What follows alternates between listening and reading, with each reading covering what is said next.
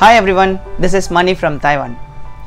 In this video, we are going to see why Taiwan is called as an island of technology and the heart of Asia. Before entering to the video, let's play a short interesting game. If I give this map and ask you to find Australia, Singapore, Malaysia, America and India, definitely you will find within a minute. But if I ask you to find Taiwan, most of the people will feel difficult to point it out immediately. Such a small country is Taiwan. The total area of Taiwan is 36,000 square kilometers. But it got developed in the wide array of tourism, diversity of traditional folk, rich in culture, modern arts and fantastic food. In short, Taiwan is beyond your expectation. In Tamil, we have a proverb like Kadugu siruthalum karam kurayadu. Taiwan stands for that proverb because Taiwan is the Asia's fifth largest economic country and an exporter to the world. It exports $300 billion per annum, and also many of us don't know that 85% of laptops sold in all world are made by Taiwanese companies such as HTC, Acer, Asus and MSI. And also the leading electronic manufacturer company like Foxconn is from Taiwan. Taiwan is ranked as 15th most competitive economic in this planet by World Economic Forum on 2017, which is higher than mainland China and other G20 countries. And the largest bicycle manufacturer like Giant Merida is also from Taiwan.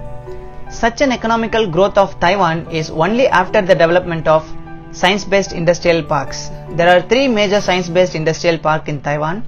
One is located in Hsinchu, which is called as Northern Taiwan Sciencepark. The Central Taiwan Sciencepark centered in Taichung and the Southern Taiwan Sciencepark centered in Tainan. Hsinchu Sciencepark focus on semiconductor and optoelectronics, while Taichung Sciencepark focus on semiconductor, optoelectronics, medical applications, precision machinery and green energy. And Tainan Sciencepark focus on semiconductor and optoelectronics and also biomedical application and green energy. Hsinchu Science Park is the first and most influential science park of all science park, which begins on 1980s. In 2003, Taichung Science Park was opened and then Tainan Science Park was opened recently. Currently, Hsinchu Science Park spread over 6 more new locations which I am showing here, and it is a home for more than 530 companies with 152,000 employees. And overall, Taiwan has more than 1,000 companies, and even though there are many companies, they still protect their nature. The video right now you are seeing is not a botanical garden, it is Hsinchu Science Park.